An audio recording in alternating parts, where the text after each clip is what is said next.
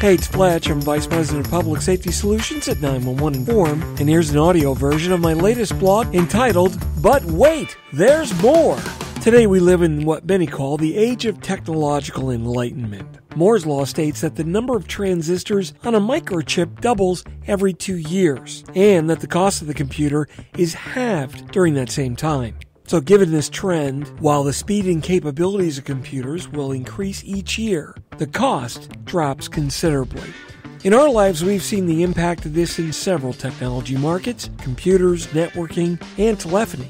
Heck, growing up, I only had 7 television channels, and most of the programming was in black and white. I can still remember back in the mid-60s getting our first color television set. Yet still only be able to see some of the programming delivered in color. Many of my favorite shows remained in black and white. Now, when I look at next generation 911 technology, quite often I find that television is an excellent comparison when I use it to explain some of the many questions that most people have about that technology. Let's look at the building blocks of how a TV show is produced and delivered into your home, and then compare that to next generation 911 networks and the various equipment components required to achieve that new emergency service.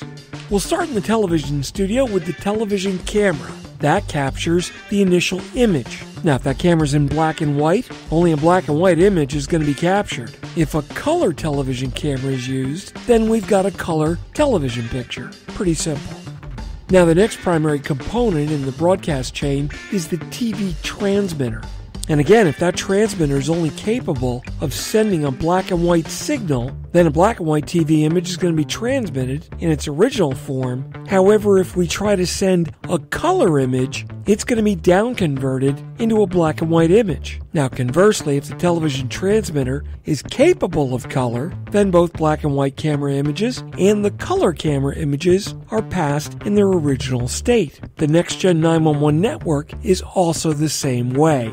Now, the next component is the actual television set itself that's in your home. Again, if you've got a black and white TV, regardless of how the image was captured and regardless of how it was sent, the image that you're going to see is going to be black and white.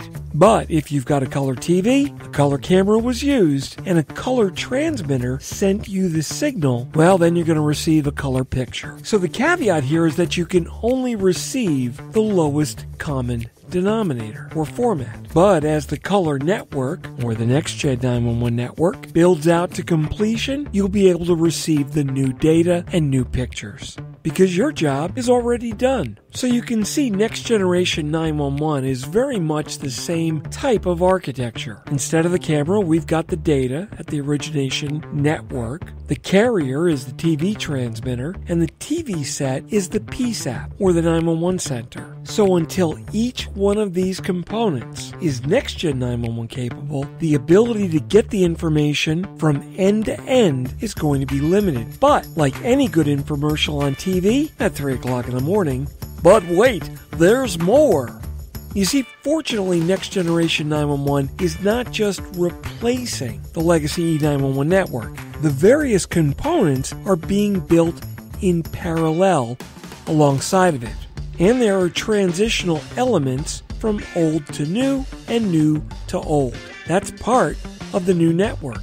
Now, that's really important because this enables the intersection of the two technologies to intermingle with each other and coexist, allowing each element to make use of what it can do on either side of the technology curve. The dilemma that it actually creates in the industry is that some technology providers just either don't understand or don't know how to work with Next Gen 911. And in fact, most don't want to, as their tactic is to keep doing it the old way. Now, when you run across this, the question you need to ask is why? Because as new technology makes more capabilities affordable and more functional, remember Moore's Law, the profit margins become slimmer. So that directly translates to there being no financial incentive for the legacy solution providers to innovate and adopt new capabilities. You see, to them, the impact of Next Generation 911 is to their bottom line, and it actually becomes a net loss. Now, over the years, the legacy 911 solutions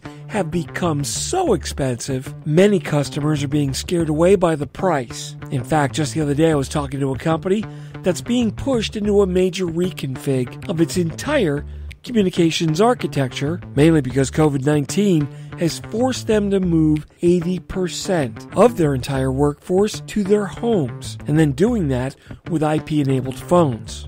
Now, while they were proactive in providing their employees with guidance in the various 911 capabilities of their corporate devices, they still shared a great concern about hard phones being placed in residences where a spouse or a child might use that device to call 911. Would they understand the differences and the limitations? Likely not.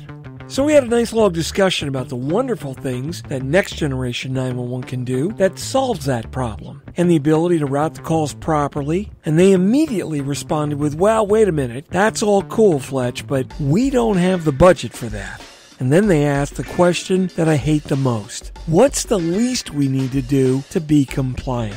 That's when we started talking about innovation, technology. We talked about how Uber has changed the rideshare model, and they've done that with innovation that reduced costs. And then we worked on designing a few different solutions that not only provided more capabilities, but did so at a lower price point than the legacy solutions. We solved their compliance problem, we saved them some money, and we put the framework in place for Next Generation 911 services in their corporate network and provided them with a technology protection plan going forward. What we delivered was a new solution on the information superhighway going forward, where the legacy solutions that they were looking at just offered them an off-ramp down a dead-end road. Now, enabling 911 dialing on an MLTS telephone system is not only a federal law, but critical in the enterprise to protect the life safety of their visitors and workers. That's easily fixed. But 85% of all 911 calls come from cell phones, and capturing that 911 call event from a smartphone is a whole new technology that the 911 Inform platform easily enables using new geofence technology. This is something that you need to check out, and I urge every IT administrator to do some research or assign someone to do the research on the capabilities that Next Generation Emergency Services and the network deliver.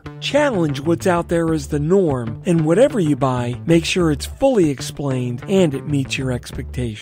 That wraps up this audio version of my latest blog, but wait, there's more. I'm Mark Fletcher, ENP, and I'm the Vice President of Public Safety Solutions at 911 Inform. Follow me on Twitter at Fletch911 and check out the latest innovation in Next Generation 911 solutions for the enterprise at 911inform.com. Take care, and we'll catch you next time. Stay safe and have a great day.